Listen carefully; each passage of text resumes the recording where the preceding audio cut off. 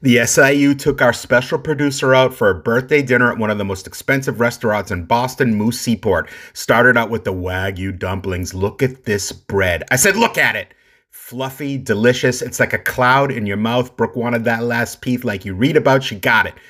Brooke also had the lobster bisque to start. And look at this floaty, delicious, light bread casing. It's like an upside down soup bowl with huge chunks of lobster in it and delicious broth.